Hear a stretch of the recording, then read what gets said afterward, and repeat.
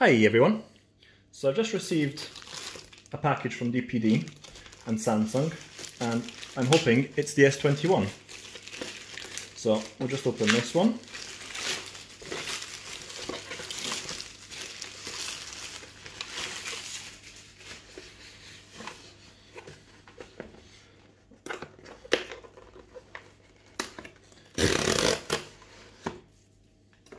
Put that out of the way and we'll open this. And what do we have here?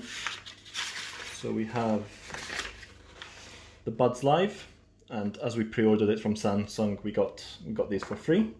So we'll do a video on those after. We've also got for free, as we pre-ordered, the Smart Tag. One of these came in with the phone.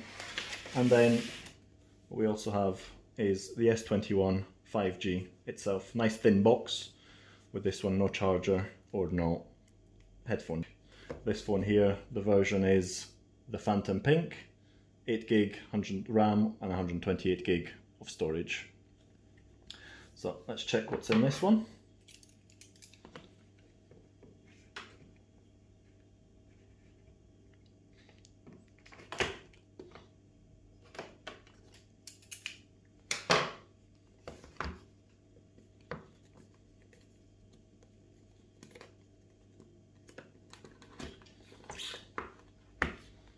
So in the box itself, we have the phone. This is the Phantom Pink.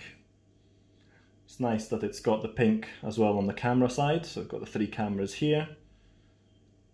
Volume buttons, on-off button, USB-C, SIM card, no buttons, and nothing on the top on this model here.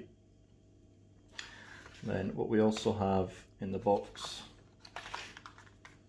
SIM card opener, SIM card slot opener, and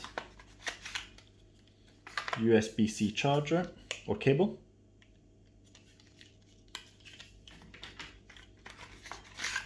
Quick start and a warranty card.